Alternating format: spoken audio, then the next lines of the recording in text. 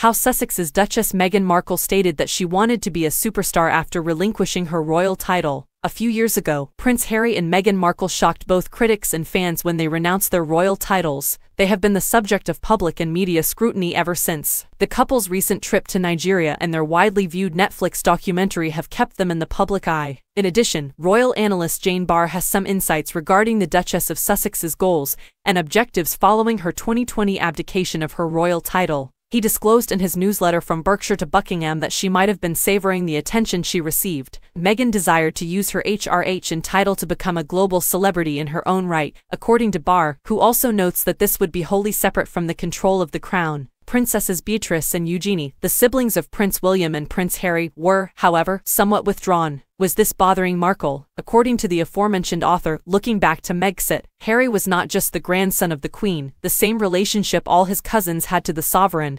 He was the son of the future king. Following the triumph of their tour through Nigeria, the couple intends to take their kids, Archie and Lilibet, along on other international travels. There are rumors that this would strengthen their brand.